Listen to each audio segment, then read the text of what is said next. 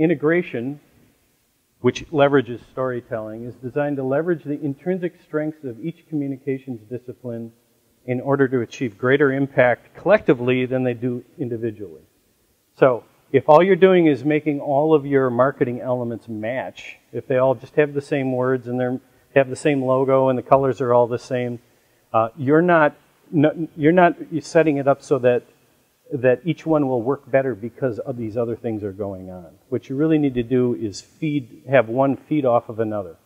And I'll show you how to do that. But that's essentially what you're trying to do with integration, is to magnify the positive effect of what marketing can do. And I go in and I tell this story to companies, and they're buying it, because I can prove it.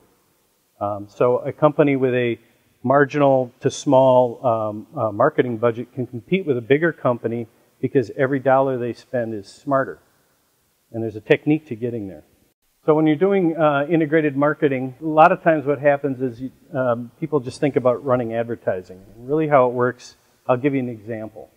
You start with an imaginative idea that wants to create some energy, right? So you create integration and leverage.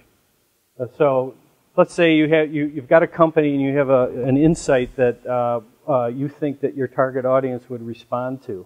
So you want to run some advertising. Advertising is great because you're spending dollars and you're creating leverage with the media, okay? But what you might also want to do is create a promotional concept then that provides an incentive for consumers to interact with your brand. That can be a part of your ad, or your ad could lead them to the promotion. If you're doing a promotion, and let's just say you have a retail account, then you tie that to activity that this promotion leads to. Then, of course, if you're doing activities like that, then there's something mediagenic you can send to the media and get publicity for it. So people are talking about what you're doing. And I think that's really the judge of whether you've come up with a great idea or not for your brand. If your own marketing, the tool that you're creating to sell product, is interesting enough that the media wants to write about it, then you've really done your job well. And that should be a goal going in. At every point in this process, you're collecting data. People who arrive at events, people who register for downloads, people who show up in your store or maybe are couponing.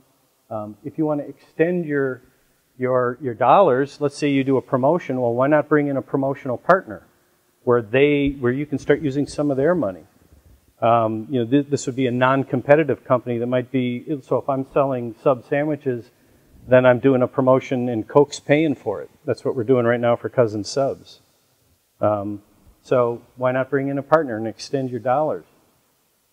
Then you're thinking in terms of driving people to web. So you're creating landing pages that are connected to your website.